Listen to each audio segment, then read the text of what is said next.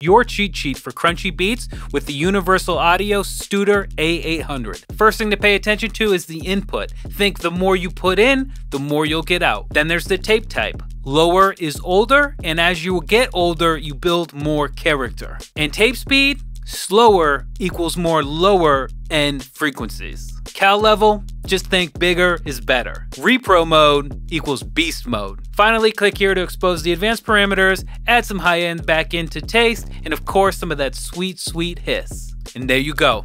Here's the before, and here's the after.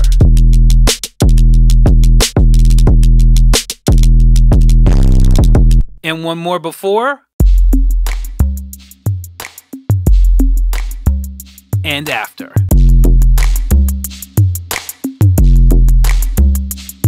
And that's